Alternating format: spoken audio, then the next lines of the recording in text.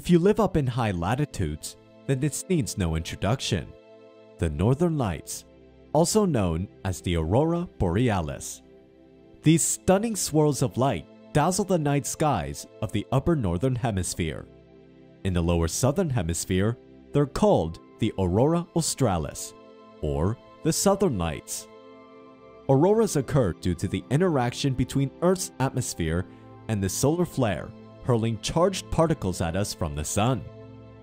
The sun constantly shoots plasma out into space. When it reaches Earth, the planet's magnetic field protects us from these harmful particles. But these particles do get funneled in at the north and south poles. When the electrons from these particles come in contact with oxygen and nitrogen, they transfer energy and it gets released as swirls of light called photons, giving you this stunning display. Auroras can occur on other planets too. One prominent world is Jupiter. Jupiter's intense magnetic field produces active auroras over 1,000 times brighter than our own. If you get a chance to see these lights out, sit back and enjoy one of the best natural spectacles of the night sky.